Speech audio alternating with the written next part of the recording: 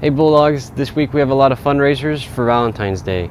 DECA is making Valentine's hearts and Drama is making Valentine's grams, and FCCLA is having a cupcake sale and Orchestra is selling chocolates.